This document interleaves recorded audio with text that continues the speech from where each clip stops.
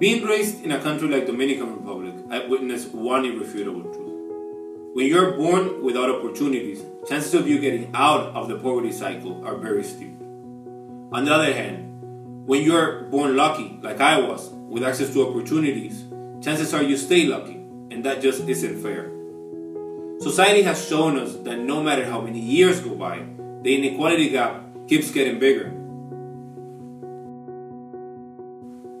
As I was growing up, consuming a lot was always a sign of success. It was a way of telling ourselves and our surroundings that we somehow made it.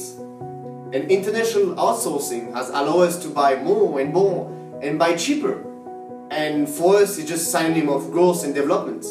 But hey, we cannot keep playing like we don't know that this consumerism never comes without a negative impact. If it's either ecological disasters, shortage of resources, human drama, you name it, we need to reevaluate what we buy.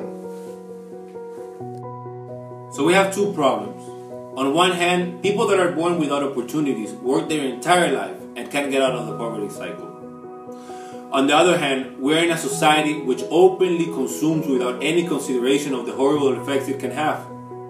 What if we could turn the downsides of consumerism into opportunities? Imagine if the fruit you buy in the supermarket would support your local farmer, or if the next pants you buy would provide education to the person behind its production. This shouldn't be an imagination though. It should be a reality. It's time to rethink the way we consume. Let's admit it. Let's own it. Let's change it. Only we have the power.